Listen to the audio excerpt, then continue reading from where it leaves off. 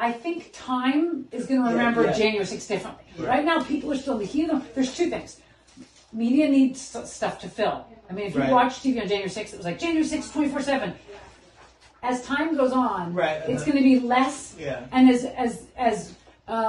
so I think also people are going to lose their jobs. The people that were there are going to lose their jobs. So it's not going to mean anything if you weren't even there and you don't even care. We need like a war to break out. Yeah, no, it's right at all. Okay, I thank you for your time. Oh, absolutely. Listen, I really, I know you're not the bad guy.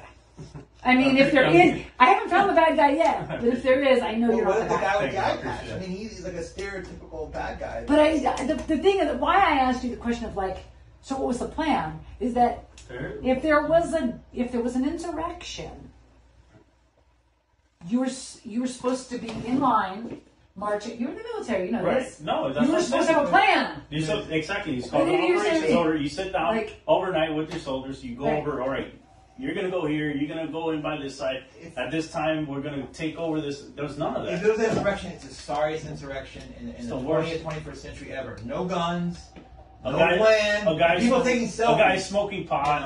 I love the guy smoking pot. I'm like, well, we did that. We just went to New Hampshire last week for the guy that just was drinking beer. My favorite guy holding the pew. The pew just waving. Yeah. He's Florida. He's your Florida guy. Wait, what's going to happen to him? Mr. Webb. He got he pled. He pled. I'm waiting for sentencing, right? Yeah. But what's he gonna get? Probably get a few months. I'm not sure if he got. But he was standing next to the shaman in the Senate. So is the plea? The guys who collected? Yeah, he did more. So that's what pisses me off. These people are getting like 15. There was a guy that they said threw a fire extinguisher at a cop. They gave him 15 days. How are you That's why we told the prosecutor and the judge. He said he'll plead right now. We'll just go. For You're going to be able to laugh about this one day. If I were you, I would drag it out. That's what I would do. My strategy would drag it out because but my leg's about to fall off. If you can get that thing off, right. Well, then I would just wait. Oh yeah. Because I wouldn't. The first trials like this, I was in Ohio with this guy who is going to trial. He wants to subpoena Trump and make it like this whole like. No, they're not gonna. It's gonna be. They're not gonna allow that. They're not gonna. The district judge is not gonna. Now it's over. I just want to subpoena the people who are involved with my case. For example, that officer that I gave water, the guy that interviewed me, probably maybe one more person. But other than that, I want people. Can you find him, Officer Lopez? Yeah, let's find him. You should find him. I mean, if he has a name, you can find him. Yeah. No, Officer Lopez. We found some stuff on. He's from like Coachella. California? From the place where the concert's happening? Yeah, that's what I'll find it for you. Yeah, that's what somebody told me. Like, oh, he's a Coachella guy. And I was like, from the concert? Like, no, he's from the city. I was like, So he's the local Coachella News did a thing about him because he got some award or something for being Capitol Police from that day. But he's the one in the video where he's offering them water, and he looks kind of shell shocked. Yeah, that's what I was trying to. Okay, I'll look for him. I've been in combat, so I know that feeling. His buddy's trying to talk to him, and he's like, yeah, he looks like he's out. Yeah, he's out of it. Yeah. So I'm so glad that I met you because the media makes you into a monster. It does. I mean, when you watch it, you're like, let's look at clips, and it's all very like. And can I tell you a sad story? Yeah, and I'll let you go back to work because I know your time is money. So, in the summer, I went to lunch with. Do you know who Emily Hernandez is? Have you met her? Heard of her? Okay, the girl who her claim to fame was she took home and put on her wall the Nancy Pelosi Office of the Speaker sign. Oh yeah. So she was one of the people I wanted to get to really early because I was like, I know that if I went to something like that and I took something home from my wall, I know that it's a memento and not a scalp. Right. I knew she's 21 years old. I knew this is not what they're making it seem. So I had lunch with her at her country club. And I was like, so what were you doing there? And she was like this. Well, I've never left Missouri before. I mean, like, my neighbor was driving to D.C. and I'd never been down to Missouri. And I was like, I'll go to D.C. because, like, I'd heard, like, the monuments. And I'm thinking, this girl is, like, barely finished high school, like farm girl, works on a farm. What do you do for a living? I work on my family's farm. And I was like, and they're turning her into like public enemy number one. I know. And she's the most like almost you almost feel sad that she's so. Luckily, she had the lawyer, and her lawyer got it down. They walked in her bedroom and they saw the thing on the wall. right? So you think, oh, she's going to go down.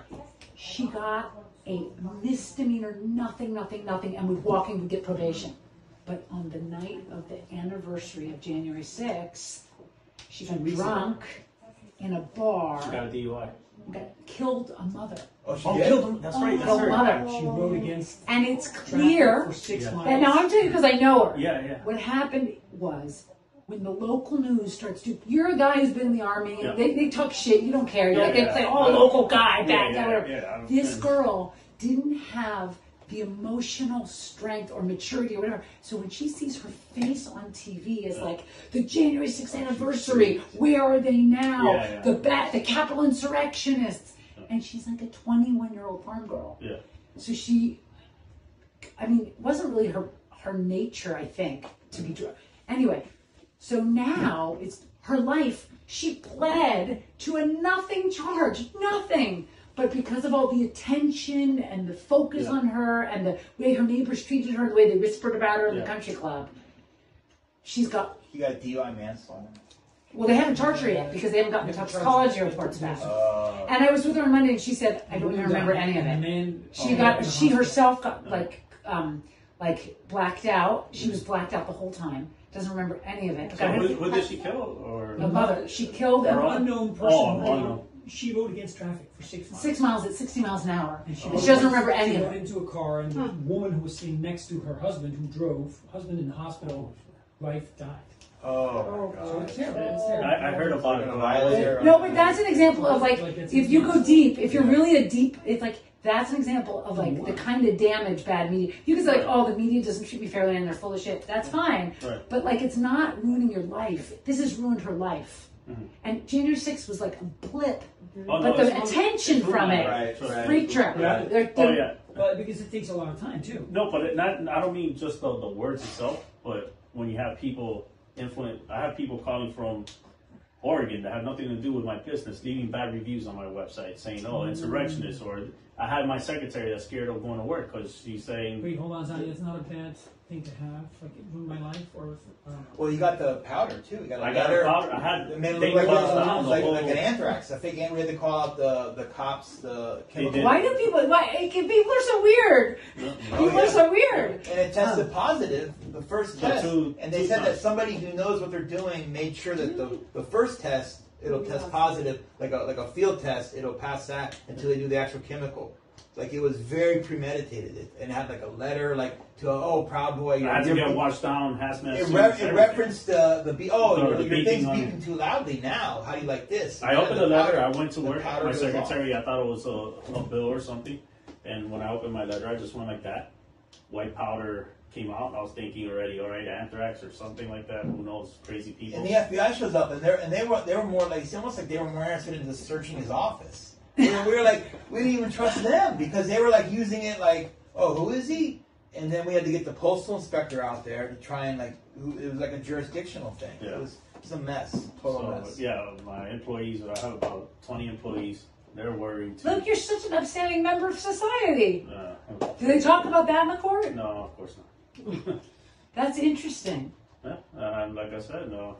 I've never done nothing wrong. At the trial, they will. At the trial, they will. Status hearings is very. Yeah, but they're probably going to call me a white supremacist. As a matter of fact, I want it in Spanish. That was my first language, so that would be fine. Interpreter. I want an interpreter for my next court. Okay, so I want you to know that I'm from New York City, and I was always a long time ago friends with Gavin McGinnis, who's supposedly the guy that started the Proud Boys. Correct. Yes. And when you say it was a drinking club, I'm just telling you guys, I don't know what the Proud Boys is, but I know Gavin McGinnis. I went on road trips with him to parties. Mm-hmm. It was so comical to me when I first started hearing about like Proud Boys are supreme. This was like years ago when they started saying in Brooklyn, where he's from. I was like, what? This guy, he may talk shit, but a lot of it is like he's a provocateur. He says it to like be funny or whatever. Right. But the idea that he's now being elevated to being this, it totally makes me laugh because I'm like